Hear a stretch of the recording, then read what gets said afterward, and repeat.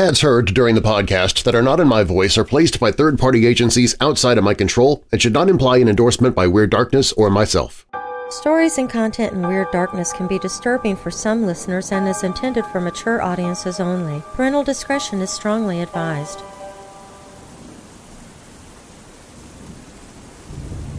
When a young woman was found staggering down an unpaved road in Malabar, Florida in 1985, bound, pale, and nearly naked, the passerby who rescued her could barely believe her horrifying story of kidnapping, rape, and sadistic bloodletting. When law enforcement confirmed the veracity of her story, John Brennan Crutchley's neighbors and co-workers were shocked to learn that a criminal who was eventually dubbed the Vampire Rapist had been living and working next to them for years. Eventually, officials discovered evidence that caused them to believe Crutchley had murdered a number of women over the course of several years, but they were never able to find enough evidence to charge him with a single killing. Consequently, the Vampire Rapist was released from prison after a disturbingly short time, giving him the opportunity to continue his sadistic crimes of rape, torture, and possibly even murder. I'm Darren Marlar, and this is Weird Darkness.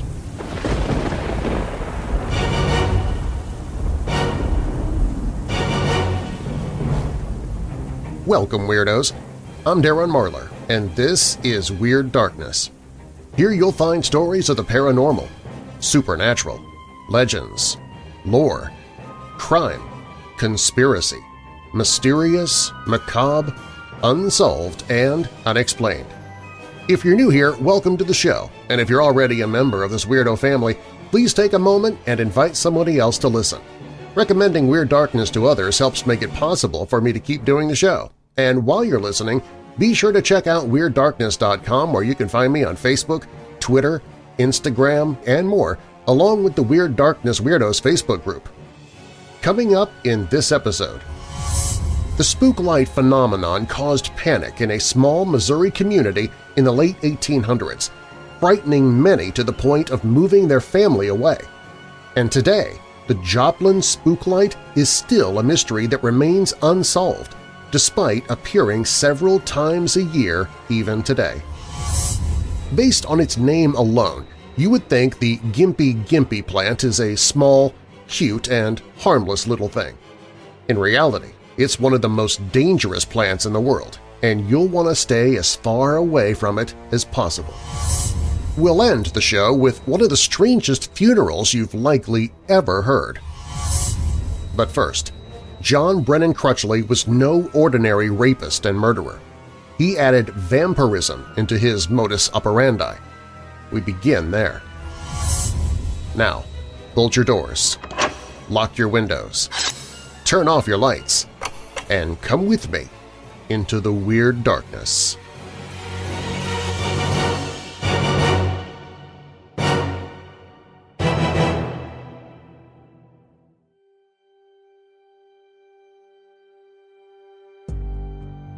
On November 21, 1985, John Brennan Crutchley's wife and young son were visiting family in Maryland for Thanksgiving, leaving the 39-year-old husband and father with the house all to himself. While driving near his home, Crutchley picked up a hitchhiker and offered to take the 19-year-old California woman to the nearby city of Melbourne, but not before stopping at his house. Once in his driveway, instead of running into his home to pick up the notebook he claimed he needed for work, Crutchley tied a ligature around the teenager's neck, choked her into unconsciousness, and dragged her into his house. Then he removed all the young woman's clothing and strapped her to the counter in his kitchen. When the young woman regained consciousness, she discovered John Brennan Crutchley had tied her to the top of the kitchen island in his family home, and he'd also set up lights and a video camera. Crutchley used the video camera and lights to film himself as he brutally raped the teenager, presumably so that he could watch the footage later to relive the horrifying sexual assault. However, the young woman didn't realize that in addition to raping her, Crutchley intended to document himself subjecting her to even more disturbing and horrifying acts straight out of a horror movie. After he raped the young woman, John Brennan Crutchley used medical tubing and needles to drain blood from the teenager's veins into a container. As he took the blood from the woman's body, Crutchley told her he was a vampire and he was going to drink her blood. Over the course of more than 20 hours, Crutchley alternated between raping the teenager and draining her blood, leaving her incredibly weak and traumatized. Medical experts later determined Crutchley had removed nearly half of the young woman's blood, leaving her very close to death. After repeatedly raping the young woman and draining approximately 45% of her blood, John Brennan Crutchley left his captive locked in a bathroom while he went to work. Despite being near death, the teenager was somehow able to summon the strength to push the bathroom window open and climb outside. Wrapped only in a towel and with handcuffs around her wrists and ankles, a passing motorist discovered the young woman staggering down the road not far from Crutchley's home. After showing her rescuer the house where she had been raped and held captive for nearly an entire day, the young woman was taken to the hospital for urgent medical attention. After escaping John Brennan Crutchley's home, the 19-year-old received the medical treatment she desperately needed, and a hematologist later stated the teenager would have died of blood loss within 12 hours if she had not been able to get help. Once law enforcement learned about the horrific rape and torture the teenager had been subjected to, they got a warrant to search Crutchley's home, and they uncovered enough evidence to corroborate her story and place him under arrest. However, the young woman had been so traumatized by the terrifying ordeal she didn't want to press charges against the man who had kidnapped her, raped her repeatedly, and drained nearly half the blood from her body. Eventually, a rape counselor was able to convince the teenager to press charges, telling the young woman that convicting Crutchley would prevent him from being able to harm additional victims. Born on October 1, 1946, in Pittsburgh, Pennsylvania, John Brennan Crutchley did not have an easy childhood. According to Crutchley, his mother was distraught over the loss of her eldest child, Donna. Donna had died during surgery the year before John was born, and his mother had hoped to have another daughter to replace the child she had lost. Consequently, she wished John had been born a girl. When John was born, she was disappointed by his sex, but according to Crutchley, it did not stop his mother from dressing him as a girl for the first 6 years of his life. In addition to being forced to wear a dress, Crutchley also claimed his parents subjected him to severe child abuse, which included beating him until he lost consciousness and burning his fingers. Following the allegations made against John Brennan Crutchley by the young woman he abducted and raped, police searched his home and they discovered the video camera he had used to document his crimes. However, when law enforcement reviewed the tape in the camera, they found Crutchley had erased the footage that he had taken of himself raping the teenager and drawing her blood. The search also uncovered the 19-year-old's ID card, as well as identification belonging to a number of other women, and multiple locks of hair and several necklaces, leading the authorities to suspect they were trophies that Crutchley had kept from other crimes he committed against other victims. When they searched the engineer's office, they found a number of sexually explicit photographs of a woman tied up and gagged, and some of the images depicted Crutchley choking the woman with his hands. In addition to the ID cards, hair, photos, and necklaces the police found in John Brennan Crutchley's home and office, they discovered a box of index cards the middle-aged husband and father had used to keep track of his various sexual partners. One of the cards referenced Deborah Fitzjohn, Crutchley's former girlfriend, who disappeared in 1978 while they were both living in Washington, D.C. Several months later, her naked body was found in the woods, and while Crutchley was the only suspect in her murder, D.C. authorities were never able to gather enough evidence to charge him with a crime. Florida officials also linked one of the ID cards found in Crutchley's house with a hitchhiker who went missing in 1985 but had never been found. Plus, they discovered that during the time Crutchley was living in Florida, a number of skeletal remains belonging to unidentified women were found within miles of his home, and after he was incarcerated, these ghastly discoveries ceased. According to Crutchley's cellmate, the vampire rapist admitted to killing several women, including his ex-girlfriend, but law enforcement officials were not able to collect enough evidence to charge him with any murders. After Crutchley was convicted of kidnapping and sexual battery, Robert Ressler, a renowned criminal profiler, testified that while there was nothing concrete to prove that the admitted rapist was a serial killer, he exhibited the traits of someone who had murdered several people. Despite his troubled upbringing, John Brennan Crutchley was extremely intelligent and he excelled at school, particularly in math and science. After graduating from high school, Crutchley earned a degree in physics at Defiance College in Ohio and married his first wife in 1969. Then he got a master's degree in engineering from George Washington University, but he and his wife divorced shortly after he finished school. Over the next several years, Crutchley got remarried and worked as an engineer at several different companies all over the U.S. In 1983, Crutchley moved to Malabar, Florida with his wife and young son, and he got a job at the Harris Corporation as a NASA contractor.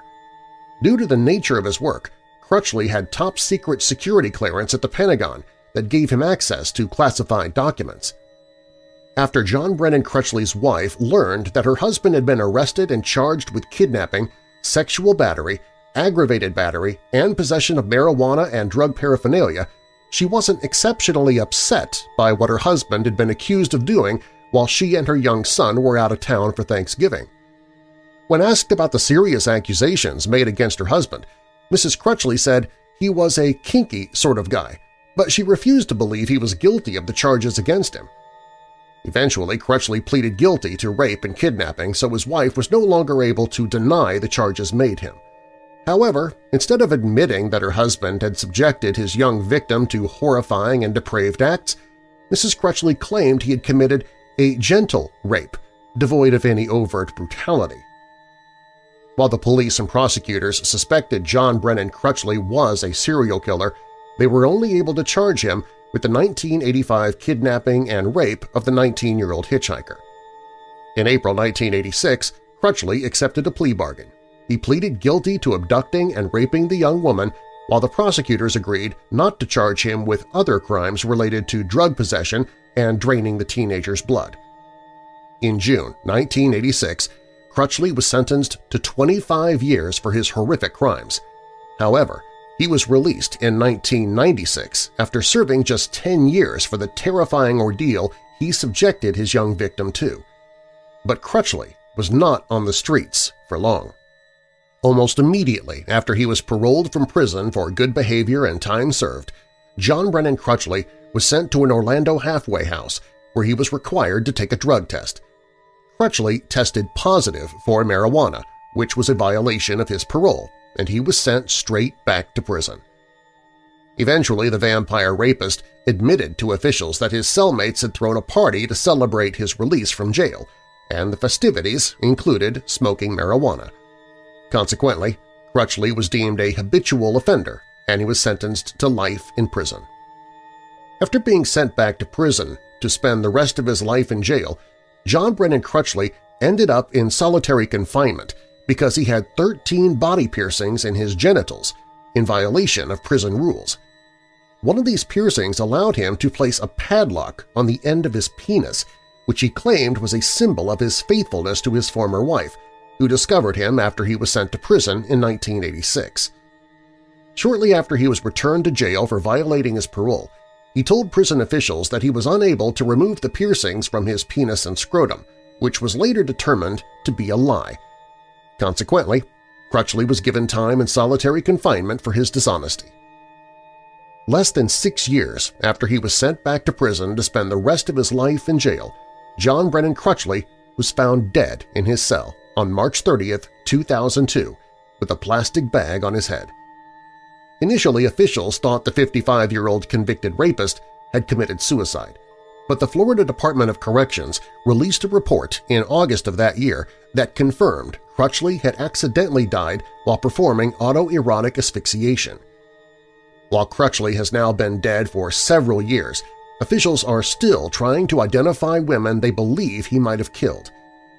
In 2010, the Brevard County Sheriff's Office released an image of a skull reconstruction based on the remains of an unidentified woman whose skeletal remains were found in 1985 in a wooded area not far from Crutchley's home. Coming up on Weird Darkness, we'll look at the Mysterious Missouri Spooklights. We'll see what's happening on the Dark Line, and we'll learn about an extremely dangerous plant you've probably never heard of, but you definitely want to stay away from.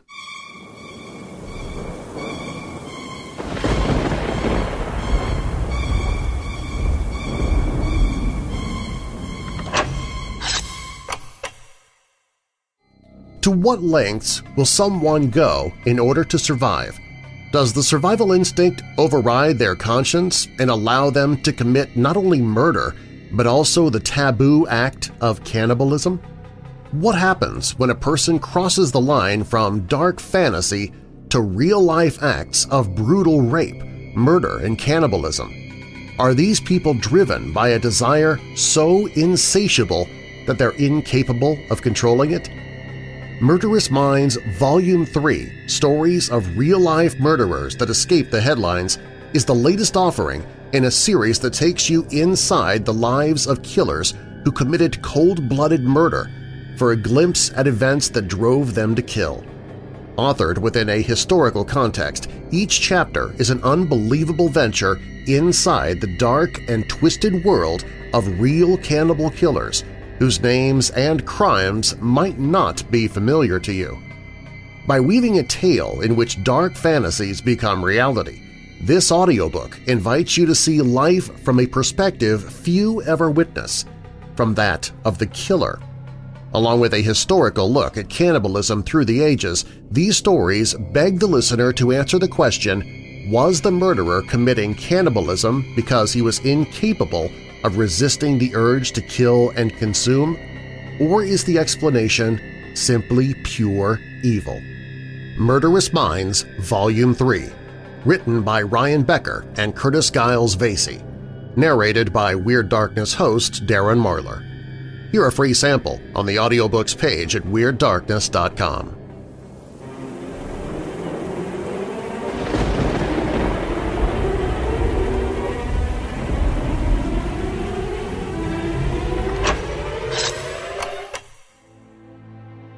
Floating lights that bounce up into the treetops appear to be about the size of a basketball and frequently are seen in pairs, haunting the area where Oklahoma, Kansas, and Missouri converge. The lights can be seen from a country road known as Spooklight Road many times of the year. Sightseers and hundreds of cars will be driving two roads, East 40 in Hornet, Missouri, and East 50 in Miami near Quapaw, trying to get a glimpse of the light that some say is rectangular, others claim is spherical. Theories have been offered over the years to explain the strange phenomenon. Some require a belief in the supernatural, some are more scientific, and some claim the lights are just plain hallucinations. Some, as the name implies, claim they are ghosts, spook lights, but the light's source still remains a mystery. An Army Corps of Engineers unit from nearby Camp Crowder, Missouri, studied the spook light for several weeks during 1946 and concluded that the phenomena was a mysterious light of unknown origin. Similar spook lights found in many other parts of the world have baffled observers for centuries. Glowing in the night with an eerie, soft color, they sometimes pulse, sometimes dance about, usually near the ground or the horizon. Their source is still a mystery.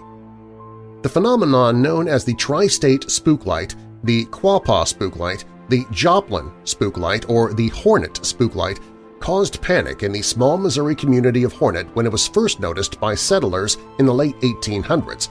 Many area residents packed up and moved away out of fear. But the Quapaw Indians reported legends about their ancestors seeing the lights in the early 1800s. Among the earliest legends was that of a handsome young American Indian man who fell in love with a beautiful woman and eloped after her father refused to allow them to marry. Fearing they would be captured, the couple committed suicide by jumping from a high bluff overlooking Spring River known as the Devil's Promenade. According to the legend, the light burns as a symbol of love between the two young lovers. At least 3 early legends involve people using lanterns to search for their heads after being beheaded. The Quapaw legend involves an old Indian looking for his head, which his wife had cut off. A similar story involves a miner who was decapitated in an accident and is using a lantern in his search. Another early legend is about an old sergeant who was captured during a Civil War battle and was executed by using a cannon to shoot off his head, which was never found. The old sergeant's ghost somehow obtained a lantern and since then has been searching for his head. A Joplin librarian said in 1997 that she always figured it was an accumulation of gases and you saw it when the time was right.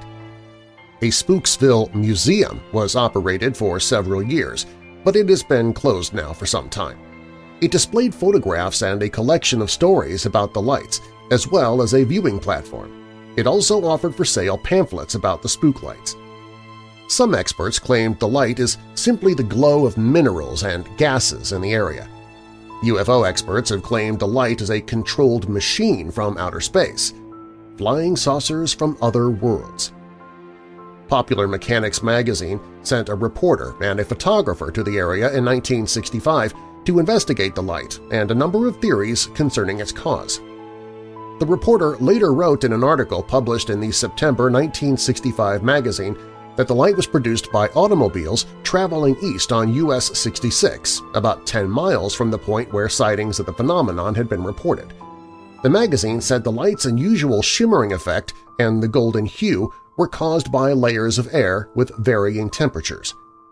But area residents pointed out as soon as the magazine was published that the light was seen long before there were automobiles or highways in existence.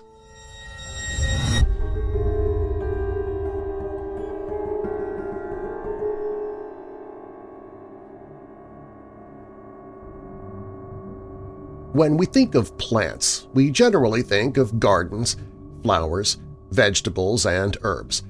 There are plants we keep in our home, in our garden, or visit when we're out in nature. Some plants are pretty and smell nice. Some provide shade. Some are even used for medicinal purposes. Then there are those we rarely think of. Poison ivy, poison oak, poison sumac, all of which tell us in their name to stay away.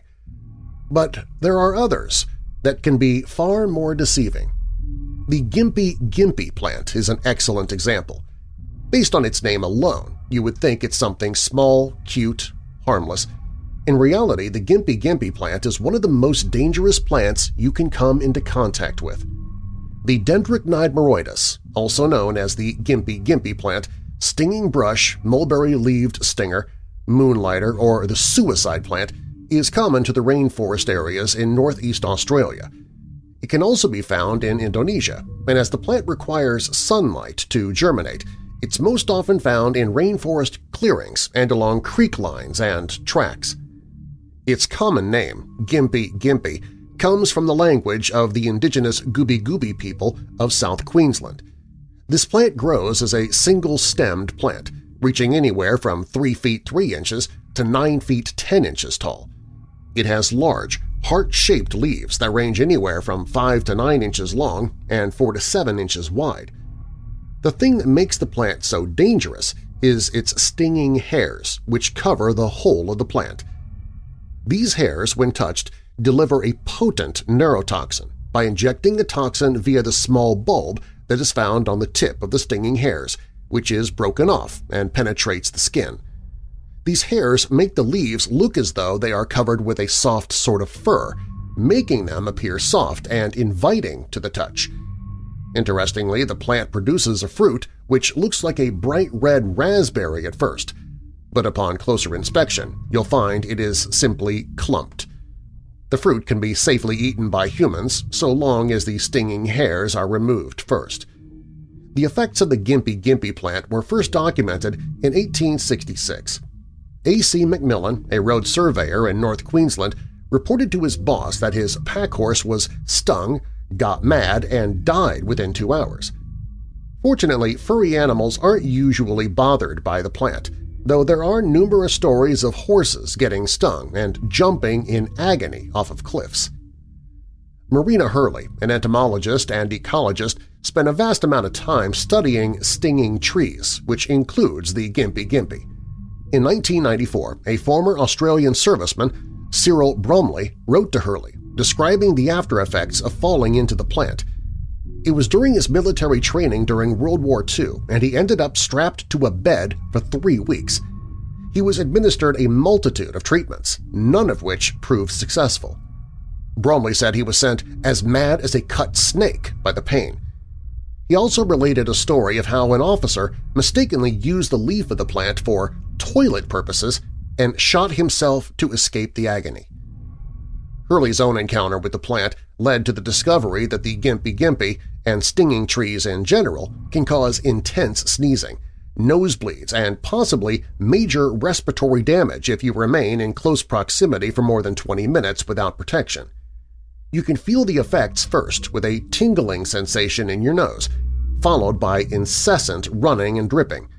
Then the sneezing starts, intense and continuous bouts of sneezing.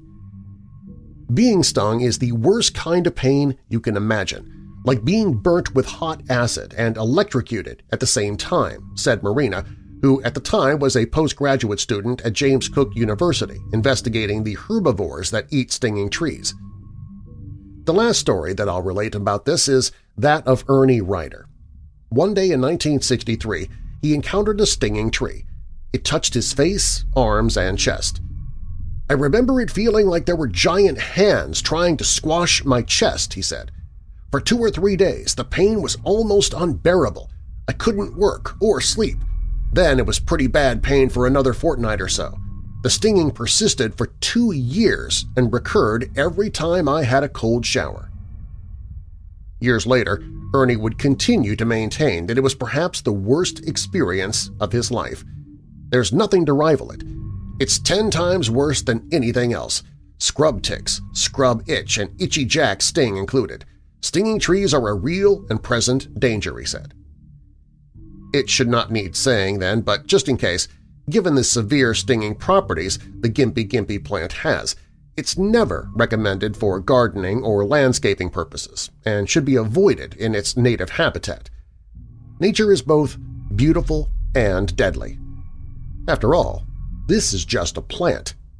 Did you know cyanide comes from a bacteria?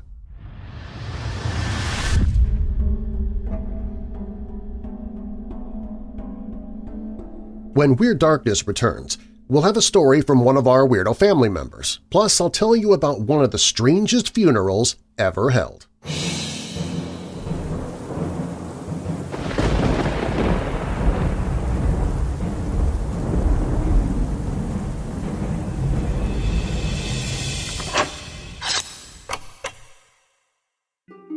Nothing goes better with chocolate than vanilla, and nothing goes better with the darkness than vampires. So we've combined all of them into a new blend of weird dark roast coffee called Very Vampilla. This bloody good blend combines a medium dark roast coffee with hints of chocolate, vanilla, and just a tad bit of dried cherry, too. So good, you'll want to sink your fangs into the fresh roasted bag itself. Weird Dark Roast Very Vampilla, the only thing at stake – bad pun – is your dissatisfaction with your old coffee. Sip it while the sun is down if you're one of the undead, or when the sun is up if you just feel dead and need a bit of a boost. Get your Weird Dark Roast Very Vampilla at WeirdDarkness.com/coffee. That's WeirdDarkness.com/coffee.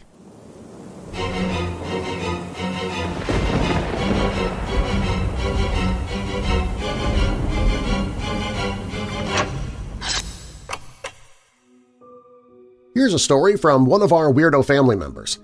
I am 33 years on this earth and a truly independent single parent. I have 2 lovely daughters, 13 and 6, and a Bombay cat named Bopal. They'll never know this story. I grew up in Fort Collins, Colorado. Nuclear family, mom, dad, and a big older brother. My father worked for Kodak in the neighboring town of Windsor, Colorado. He often worked nights except on church days. Needless to say, I grew up in a very strict, devoted Christian home. Church and I never agreed. Those days filled me with dread. So growing up, there was always a rebellion in me. But things started to really change at about the age of 13. This was the start of cell phones and dial-up internet. Many nights I would stay awake, sneaking downstairs to get online. Chatting at that time was the only way I felt I could make any sort of friend. Feeling completely out of place with the church crowd, I found myself withdrawn from my family. Using the internet was becoming a problem. Well, as I got on in my teenage years, I'd say about 2 full years I had turned dark inside, full of angst for religion and angry because, as all teens say, my parents didn't understand me. Well, at 15, things with my family got really bad. I was prescribed an antidepressant, but it took me to even darker depths. Weeks on end I'd go without sleep. The meds and lack of sleep started to take a toll on my mind. I'd look at myself and I couldn't recognize my face. I would then smash the mirrors. So with weeks of no sleep, chat rooms, and journals filled with my thoughts, things started to happen. One night, while watching TV in my bedroom, I see the living room lights come on. Thinking it was my mother going downstairs to get a snack, I peeped open the door and called out her name. The house was silent. I closed the door, and an unsettling feeling that someone was with me wouldn't subside. The next day at school, I couldn't shake the feeling of being watched and followed. One of my fellow classmates came up behind me, and in his deepest voice he just said, "Boo!" and it scared me so bad I fainted into my locker. I came to with teachers and the principal trying to wake me. I spent the rest of the day in the nurse's office, so shaken there wasn't any way I could go back to class. My mom came and we went home. She had to make a few more calls that day, as she was a top-notch real estate agent, so I was home alone. The feeling of a presence would not subside. I remember grabbing the phone off the wall and hiding underneath our office desk, trying to find the phone jack. Once I plugged it in, I desperately tried to call my mother back home. The phone lines were all dead. That night, in my room again, I see the hallway light come on and looked to see if my mom had gone for that midnight snack. I looked over the banner and the kitchen was still. I crawl back into bed. A few moments later, I feel a tug on my blanket at the bottom of my feet. Instinctively, I pull the covers back and clutch them to my chest. The blanket was then ripped from my hands. Stunned, I laid still.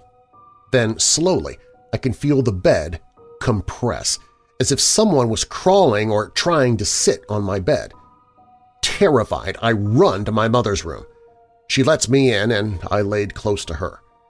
The room was perfectly dark, but when I closed my eyes, I could see everything so clearly and vividly it was impossible to shut down and sleep. Then white noise arose in my ears, and my thoughts were blank and blinding. I woke up my mom and begged to go downstairs. In the living room, we had a sectional couch and a big lazy boy chair from my father. The lazy boy was the best set in the room, as it faced the entertainment center perfectly. The entertainment center was large, with mirrored glass doors. Usually, looking into it, you could see the front door and chandelier. I sat in the lazy boy, feet planted firmly and my nerves shot to pieces. Looking into the reflection was a dark figure. I can remember seeing it stand next to the chair, and then slowly it began to rock the chair I was sitting on. I was then flung from the chair with such force I felt my blanket sprawled flat next to me. My mom was so terrified she called the local mental health for teens facility. I was screaming for her to look at the chair as it was rocking violently. At that moment she helped me stand and said, "Let's go." Heading to the garage, something snaked across the floor, grabbing me hard by the foot. My mom again helped me stand, but my foot was frozen in place. You could see a handprint on the bottom of my pajamas. My mom shouts in the name of Jehovah, "Release my daughter!" With that, searing pain washed over my entire body. I felt like I was on fire. Then, in a flash, I was able to move. We got in the car. I drew my legs up to my chest. Ever so softly, the bottom cuffs of my pajamas started to swirl, like someone was playfully twisting them, and then they would go slack. We made it to the facility, a well-lit doctor's office, but mind you, it's about 3 a.m. In that office, I started to hear hundreds of voices calling my name in every direction. The chair I was still sitting on began to vibrate, so I jumped up to a new chair. This time I sat near a plastic ficus tree. The tree started to vibrate when I looked at it. It started to grow human fingers, and the scariest voice I've ever heard came forth from that tree. By this time, I had pretty much lost my will to fight. We go into the next room for intake. My mother had picked up a book in the lobby. She was flipping through the pages until the tips of the page that she was on began to dog-ear or fold. She slammed the book down. The pens on the intake desk all started to spin in place, and then they were knocked off the table, and as the nurse came in, her keyboard started to type. Just several clicks on the spacebar. She said, well, that's odd." She picked up the keyboard and gave it a once-over, found nothing, and was checked in. It's about 5 a.m. at this point. I'm laying in the hospital bed and I hear the softest sounds, like parting of lips right next to my ear, almost like a kiss. At that moment, all fear had left me.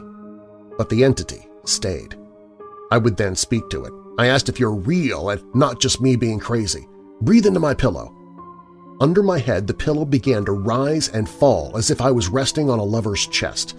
Then into the mattress, the same rise and fall. It actually soothed me, so I was able to fall asleep. I was awakened by the screams of the girl that I was roomed with. She saw the dark figure hovering over my bed. She was moved to another room that morning. Well, the next day, I began to ask my entity questions. I asked for its name. Then a soft voice spoke in my ear. It said that I cannot say my name. I asked if it would continue to harm me. Softly and sweetly it said, "No." I asked if it would follow me forever. Soft and sweet, it whispered, "Yes." Again, that night it would breathe into my pillow and mattress. The rise and fall became so comforting that I would fall asleep. I would wake, though, to all the faucets in the room running at full speed and scalding hot. The last day was the best and worst. I told the entity I wanted to go home. I couldn't, though, if he stuck around.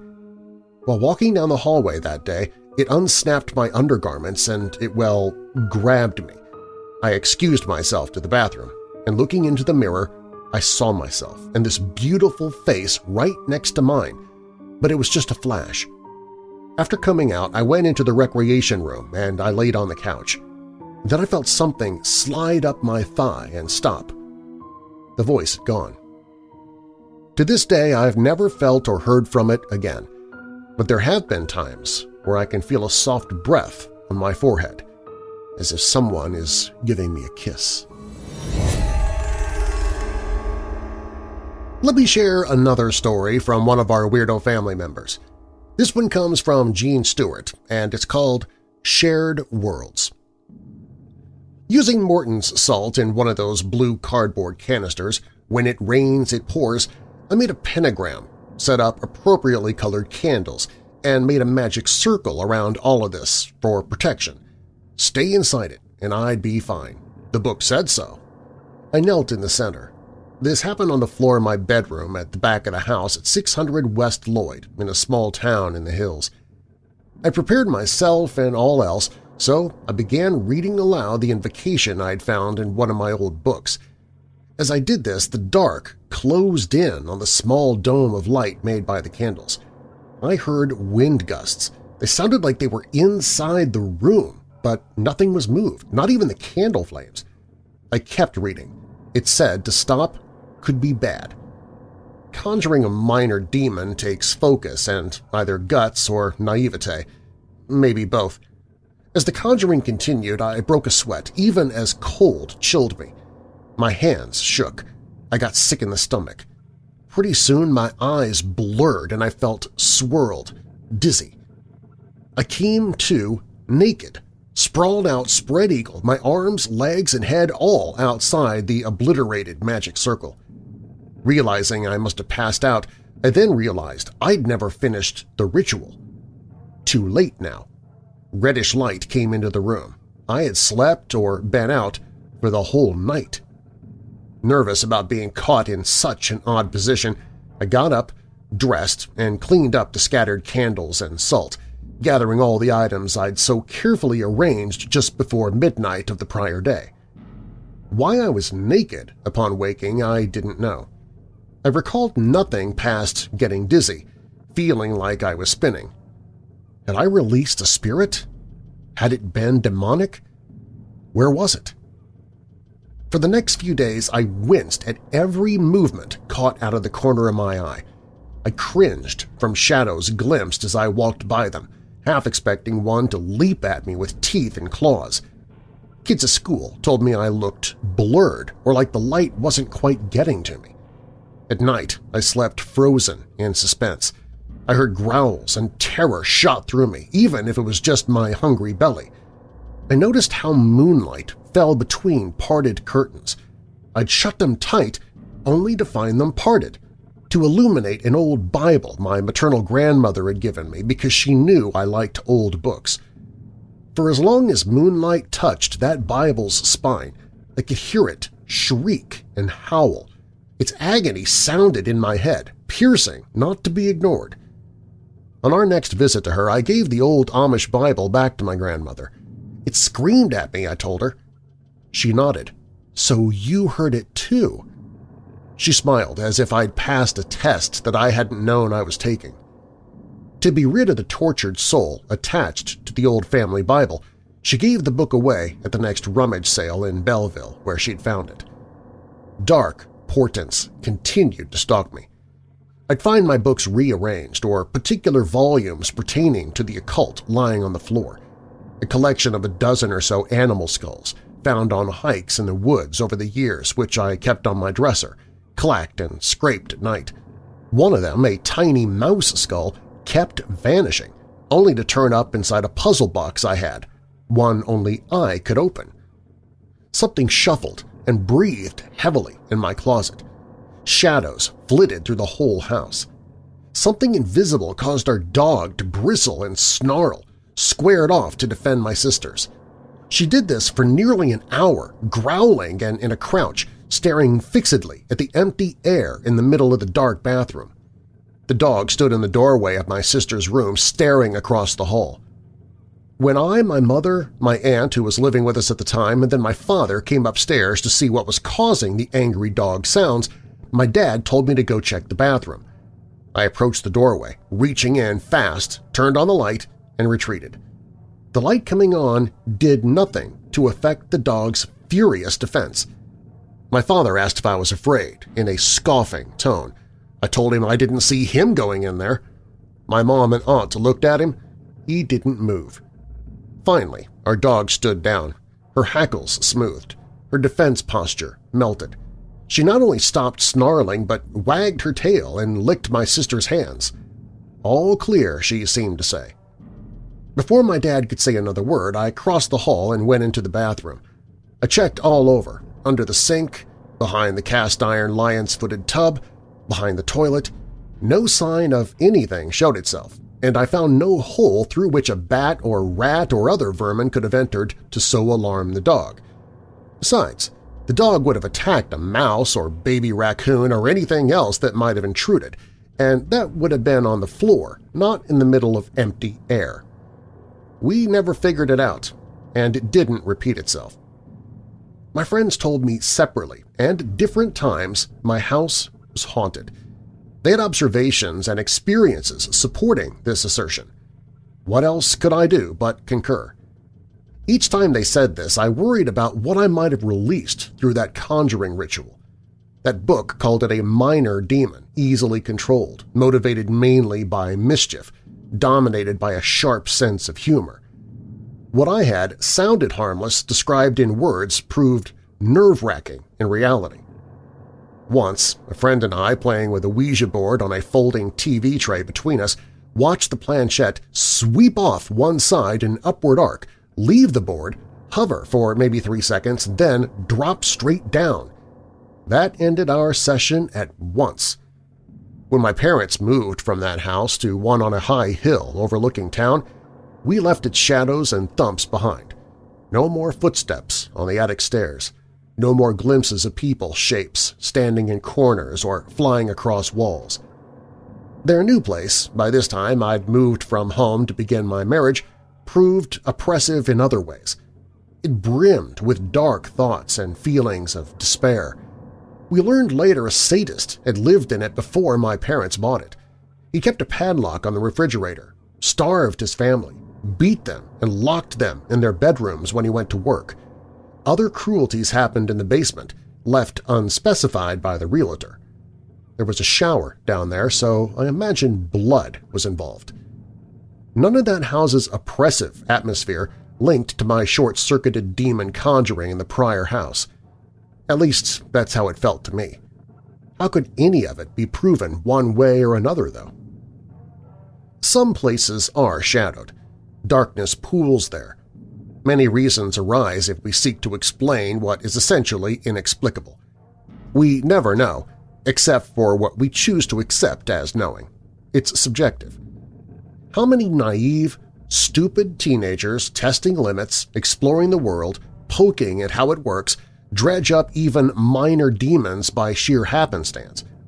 How many demons are released from the bondage of other realms to take abode in houses or forests, in junkyards or schools, in playgrounds or anywhere else people gather, such as theaters or dance halls? We all hear of haunted hotels, prisons, or abandoned hospitals and asylums. We all hear of the ghosts of Civil War Gettysburg and at battlefields all over the world. Is there a place not haunted in one story or another?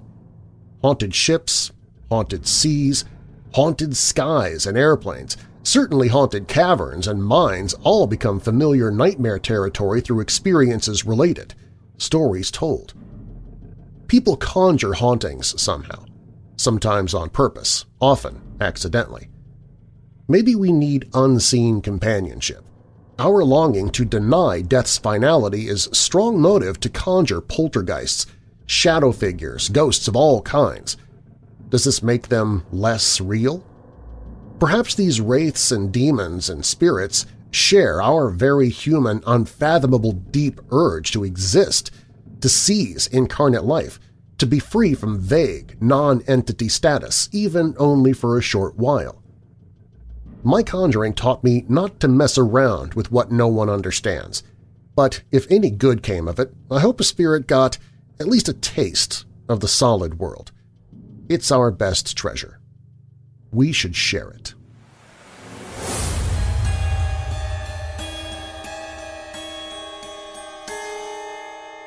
The following was printed on page 4 of the San Francisco Chronicle newspaper on August 20th, 1892. I have added nothing to it. This is exactly as it was written. Headline: Poor Polly Buried. Killed by cold water or watermelon. A funny funeral in No Valley. Obsequies of a dead bird, taken to the grave in a goat carriage. Story: There was a strange scene in No Valley, away out Castro Street on Thursday, and those who witnessed it will not soon tire talking of it. To most of those who took part in it, the occasion was fraught with more of curiosity than of deeper interest, but it was not so with all. In a little front parlor at 1414½ Castro Street stands a big, empty birdcage. Rising from the top of the cage, a staff on which a flag, hoisted half-mast high, tells the visitor that the one-time occupant is dead. All around the little doorway where she fluttered in and out, bits of black and white still further emphasize the fatal fact, and bouquets of flowers fitted into feeding and drinking cups and hanging from the swinging perch where Polly used to swing are tokens to her memory. It was only a parrot, this recent dweller within those walls of wire, but seldom has a bird left more sincere mourners behind it, and many a man or woman would be proud to think that such an elaborate funeral was in store for him or her. Less than 2 years ago, this poor parrot was hatched out in the wilderness of Panama. John Stranagan, an honest sailor lad, came into possession of the bird on one of his coastwise trips and brought it to his uncle's home in No Valley. Just 1 year ago was presented to Mr. and Mrs. Augusta Tash, and in their pretty little home on Castro Street the bird really began to live the life that has now so suddenly ended. The parrot's name was Loretta, but owing to the difficulties parents find in pronouncing the letter T, she called herself Laura, and those who knew her and loved her learned to accept the abbreviation. Laura was the pet of the entire neighborhood, but she was the apple of Mrs. Tash's eye. There were tears in both of Mrs. Tash's eyes last evening as she related stories illustrating the genius and accomplishments of poor Laura. In appearance, the bird had been quite like any other green parrot with gold trimmings. Her size was roughly but kindly stated by Mr. Tash, who's a carpenter. "She just fitted into a box 13 by 3 inches, said he, and there stood the box on a pedestal just in front of the empty cottage. It was a dainty box, more like a young lady's glove box than a coffin, covered with baby blue silk and lined with the same quilted squares. Yet in it poor Laura had been laid out. By the silken handles on either side, the pallbearers had carried it to the graveside, and there in the darkened parlor it now stands with other evidences of a woman's strange devotion to the memory of a dead bird." The lessons that Laura learned in her home on Castro Street seem all to have been good ones. She could not only talk and whistle like other parrots, but as a singer she had an enviable record. Her singing of the chorus of Auld Lang Syne is said to have made many of the residents in No Valley weep copiously, and Mrs. Tash herself was very much overcome last evening in endeavoring to give the reporter an idea of Laura's rendition of Amid the Raging of Sea. "She had a sweet and lovely voice," said this fond mistress of a pretty pet, but Mr. Tash did not seem to agree with her. There was also a slight difference of opinion as to the cause of Laura's demise. Both agreed that the parrot died of cholera morbus, but Mrs. Tash declared that the disease was due to Mr. Tash feeding the bird on watermelon, while the latter contended that death had been due to too frequent bathing at the hands of Mrs. Tash. Whatever the cause, poor Laura was taken ill on Monday last. She was off her feed, as Mr. Tash puts it, all the afternoon, and when night came she could muster up no words from her voluminous vocabulary save "poor Laura, poor Laura." It should be mentioned here that she never referred to herself as Polly and never made the stereotyped suggestion regarding the proverbial cracker.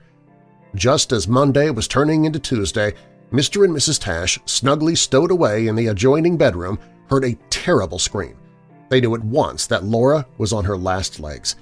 Mrs. Tash promptly got out of bed and went to the rescue.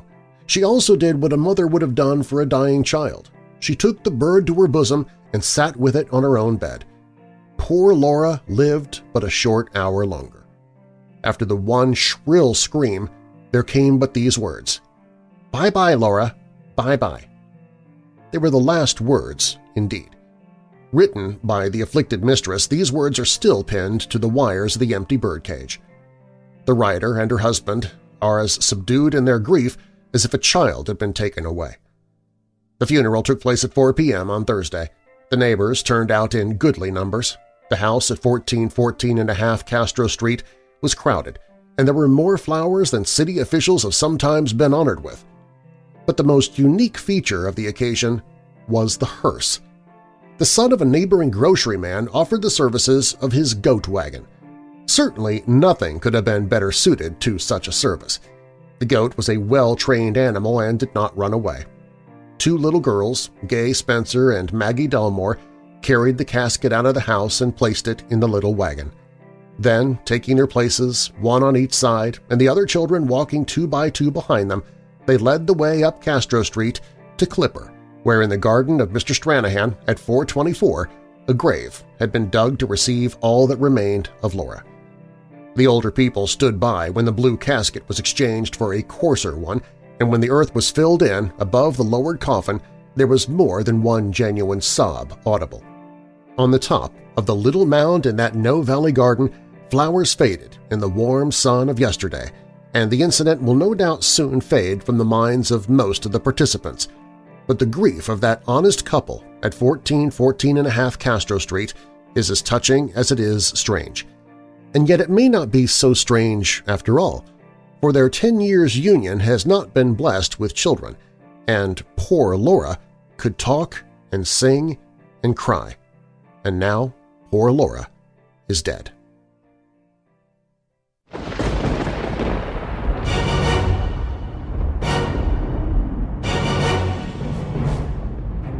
Thanks for listening. If you like the show, please share it with someone you know who loves the paranormal or strange stories, true crime, monsters, or unsolved mysteries like you do.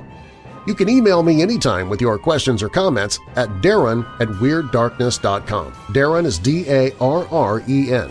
And you can find me on Facebook, Twitter, Instagram, Minds, MeWe, and the show's Weirdos Facebook group on the Contact Social page at weirddarkness.com. Also on the website, if you have a true paranormal or creepy tale to tell, click on Tell Your Story. All stories in Weird Darkness are purported to be true unless stated otherwise, and you can find source links or links to the authors in the show notes. The True Story of the Vampire Rapist is by Kat McAuliffe for Unspeakable Times at Ranker. The Mysterious Missouri Spooklights is from TulsaWorld.com. The Deadly Gympie-Gympie is from thescarechamber.com. And Wanna Tombstone is by Chris Woodyard for the Victorian Book of the Dead. Weird Darkness is a production of Marlar House Productions. And now that we're coming out of the dark, I'll leave you with a little light. Psalm 73 verses 23 through 26. Yet I am always with you. You hold me by my right hand. You guide me with your counsel, and afterward you will take me into glory. Whom have I in heaven but you? And earth has nothing I desire besides you. My flesh and my heart may fail, but God is the strength of my heart and my portion forever. And a final thought, don't give up just because things are hard. I'm Darren Marlar. Thanks for joining me in the Weird Darkness.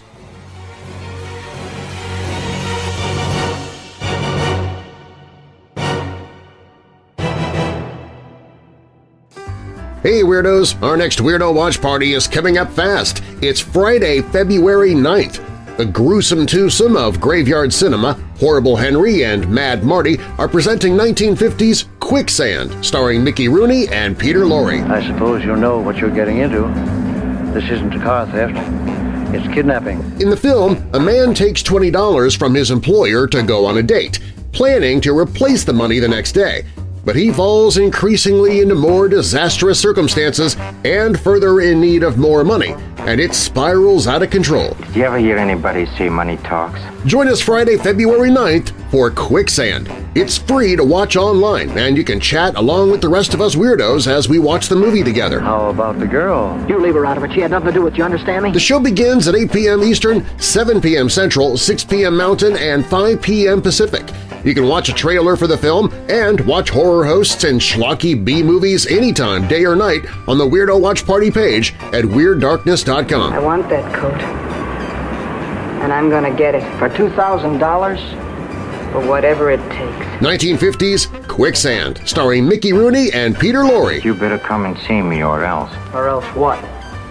Or else something is going to happen. To you.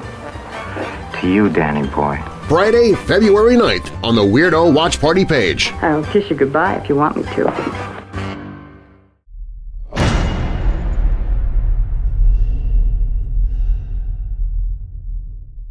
Hey Weirdos! Be sure to click the like button and subscribe to this channel, and click the notification bell so you don't miss future videos. I post videos 7 days a week. And while you're at it, spread the darkness by sharing this video with someone you know who loves all things strange and macabre. If you want to listen to the podcast, you can find it at WeirdDarkness.com/listen.